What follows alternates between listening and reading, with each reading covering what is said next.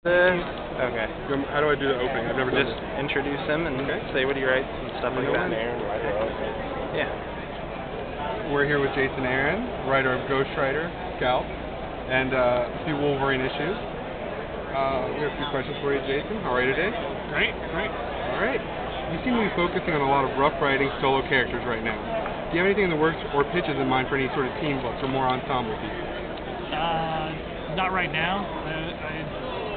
I was in the running for a team book just recently, which would have been exciting, but I think I'm ready as a writer to do a team book, but it just didn't work out. So for now, I'm still focusing on Ghost Rider for the long run. Just finished Wolverine, and I'm actually going to be coming back to do some more Wolverine stuff later this year. And Scalped has such an extensive cast. It's a little bit like doing a team book. Because we have to juggle so many characters, it's not the same, and I don't have to feature all of them in each issue. But it's still been cool to work with such a huge cast. And we're still kind of expanding that cast as we go along. The other side is such a personal work for so many people. Cameron Stewart obviously got very deeply involved when he went to Vietnam for research. How did you walk the line between the current storytelling and the timelessness and sensitivity of the material?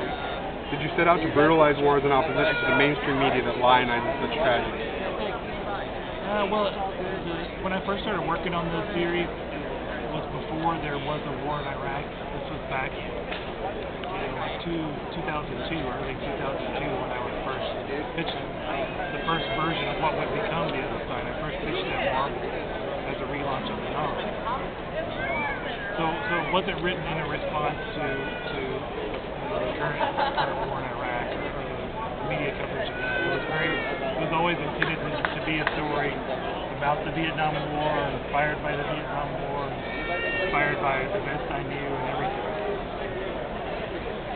And I always wanted it to be a horror story. It was always meant to be a psychological horror story, just because so many guys have already done those straightforward, ground level views of the war. It's been done by guys who were actually there. Doug Murray and Don Lomax, and obviously I could never hope to match those guys doing that sort of straightforward story. So that was the main reason that I wanted to do, to add those surreal elements, and also to do the split narrative, to look at the war from both perspectives, just to try to bring something different to it. What was your inspiration for Wolverine number 56? It seems so much more of a psychological thriller than a superhero book. What with Wolverine out of costume, struggling against the situation from the low ground? The main inspiration really was the scene in Silence of the Lambs.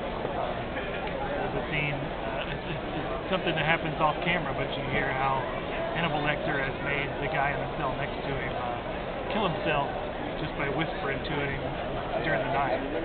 Just that idea is kind of so terrifying that you have a guy who's so dangerous, even when he's locked up and can't get to you physically. He can still drive you mad, drive you to kill yourself, drive you to do whatever.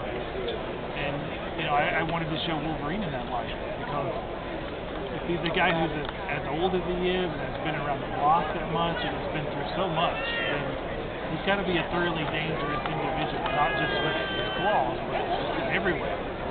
So that was the main goal of that story, was to show that, and still be able to do this kind of quirky, gritty character stuff. Creator exclusivity has become a point of contention that has changed the dynamic of things between the big two.